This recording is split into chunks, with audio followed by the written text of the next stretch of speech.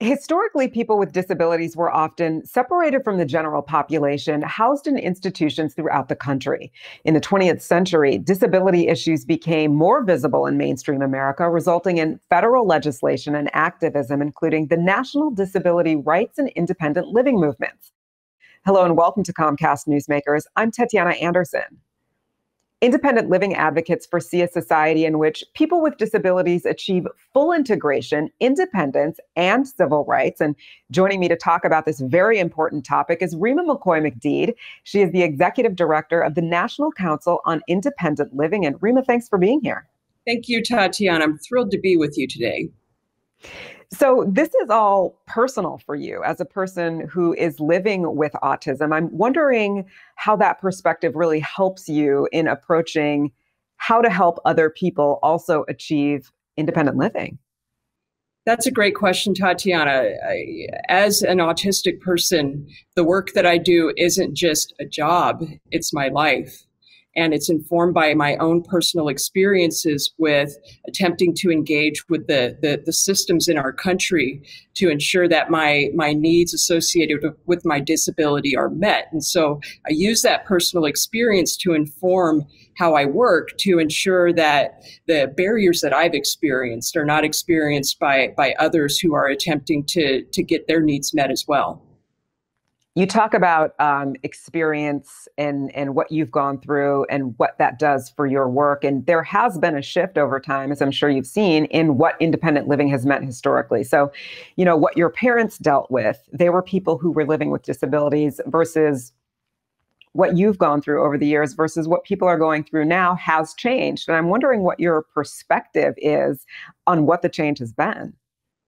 Yeah, my parents' generation experienced the shift from the default setting for people with disabilities being living in institutions to living in the community. And in the 70s and 80s, that meant that people with disabilities were living in group homes, in their parents' houses, in the community, but not necessarily independently.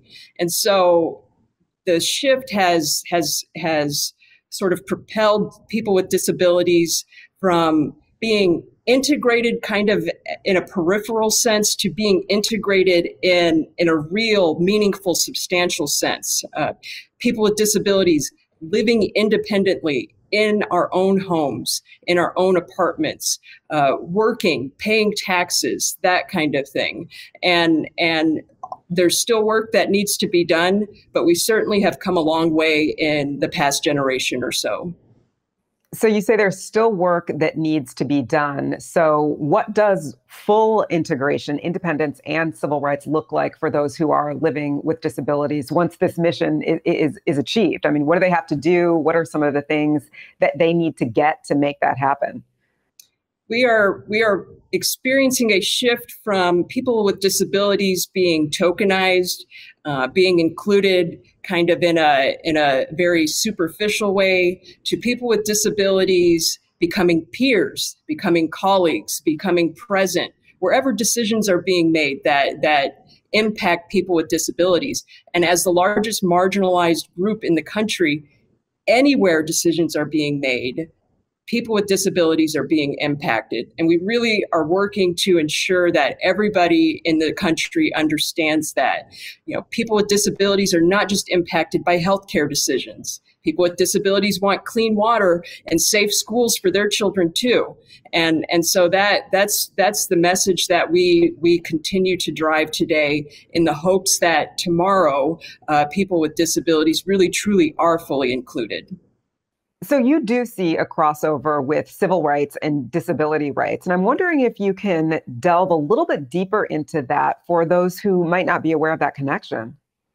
Absolutely. There absolutely is a crossover between civil rights and disability rights, simply because disability rights includes people with disabilities who are also people of color, and civil rights also include people of color who are also people with disabilities. I think that fact it often is not taken into consideration when we're discussing people with disabilities or people of color.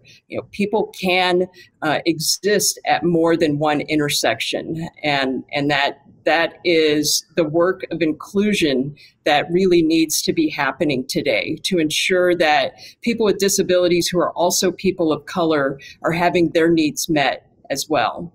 And Reyma, if people want to find out more about your organization, about the work you do, what's the website? Where can they go? People are welcome to find us at nickel.org. That's ncil.org. Reyma McCoy McDeid of the National Council on Independent Living, thank you so much for being here. Thank you, Tatiana. It's been a real pleasure. And thanks to our viewers as well for watching. As always, for more great conversations with leaders in your own community and across the nation, log on to ComcastNewsmakers.com. I'm Tetiana Anderson.